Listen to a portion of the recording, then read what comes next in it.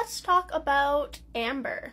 I'm sure most people have, at the very least, heard of amber in passing. It is this light orange, yellow, brown gemstone that is made from fossilized tree resin.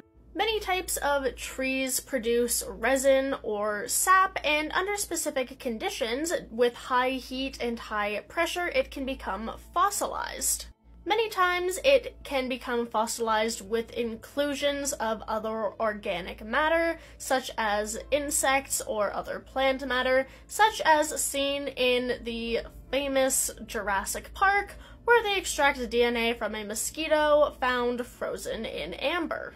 The majority of amber's use is in jewelry or other decorative purposes, but has since ancient times been used as a healing method as well. But what's very interesting about amber is its electrostatic properties. When exposed to friction, so it being rubbed with a cloth or other material, it gets a very high negative charge. This produces a lot of static electricity, which can then be used to pick up small, lightweight things like chunks of paper here, or feathers, or dust, or other small particles. Amber is one of the very first ever examples of static electricity, with records of the electrostatic properties going all the way back to Pliny the Elder in ancient Greece, in ancient Rome, and Egypt, and all of that.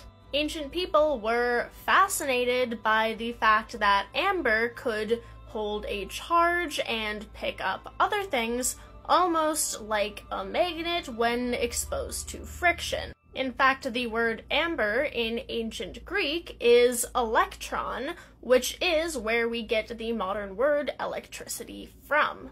Amber really does have to be one of the coolest gemstones out there, from the fact that it's not even really a stone, it's fossilized plant resin, to the fact that it can produce electricity, and the fact that it can preserve ancient organisms.